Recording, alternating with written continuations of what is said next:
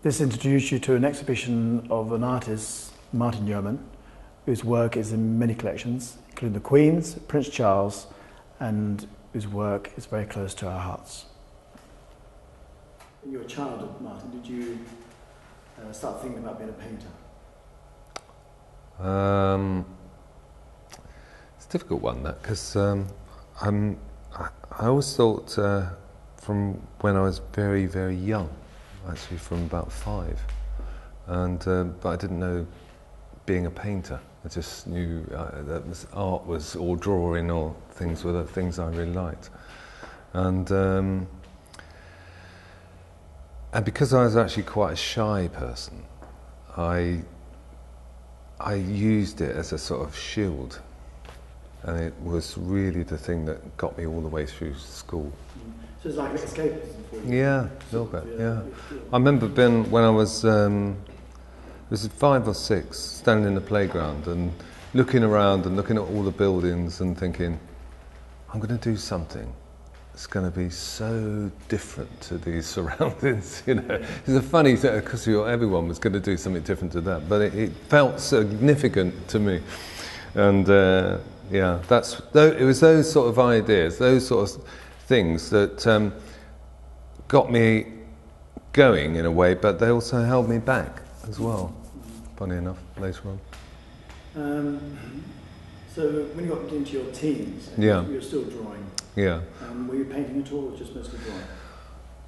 I left school at 16, and not many qualifications. My parents didn't want me to go to art school, but I still liked drawing. But like I said, I was sort of thought I was good, and that sort of got in the way a little bit. I mean, you've got to think you're good. That's what, you know. Driving force, isn't it? But, you know, it can stop you from looking, funny enough. And so then I went into commercial art, and I did that from 16 to 19, almost 20. And then what sort of things were you doing in commercial art? I worked for Selfridges. Oh, did you? Yeah. I was very proud of the fact that I had all my drawings on the carrier bags and all that sort of thing. I had a drawing of Selfridges building, and I'd drawn it quite small. And when it got blown up to the big carrier bags, and my name was quite big actually, so I thought I'd got one over on them.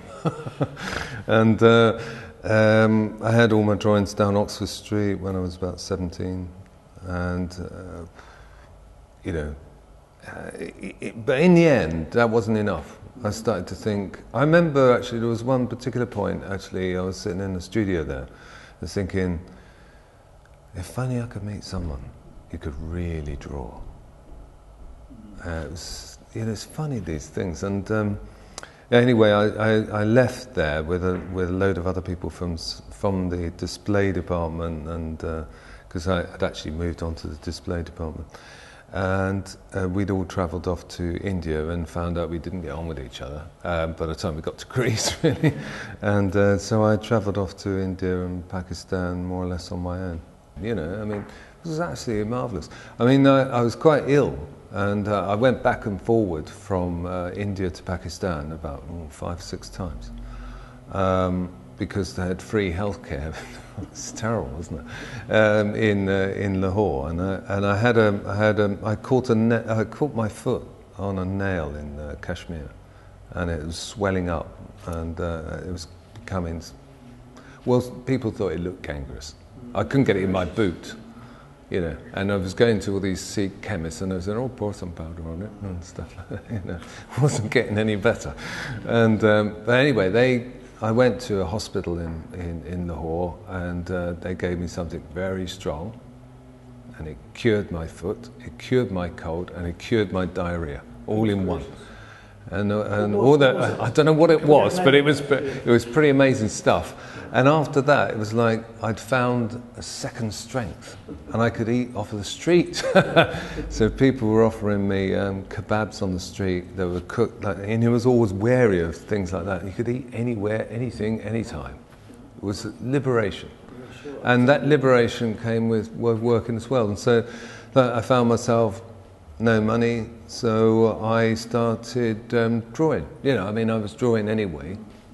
Up in Kashmir, I thought, I got the idea that I really wanted to draw, and I drew the houseboat owner in Kashmir, and I started drawing little figures that were sort of around the place, and I thought, hang on, that's really weird. I've drawn this figure, it's not moving, and I've made it completely different each time. Why is that?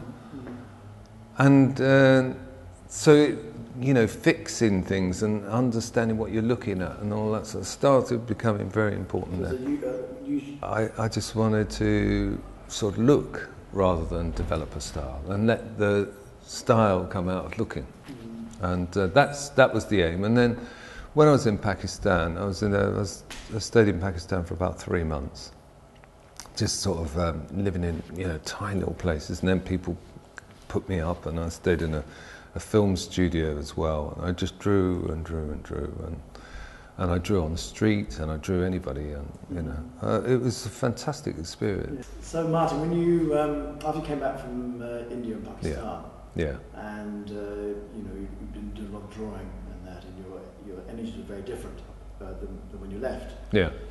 Then your thoughts were about going to one of the art schools or art colleges. Yeah. What happened at that point? Did you actually make your mind up to go to art college? Well, I made my mind up to go to any old art college when I was in Pakistan. When I was in India, somebody had a paperback book with T.H. Lawrence, a drawing of T.H. Lawrence by Augustus John on it, and I thought that was pretty good. I must say, I thought that was really good. And also, you know, looking around you, all those characters you see on the street and the life that was on the street, it was certainly about life. It was going to be about what you could see out there.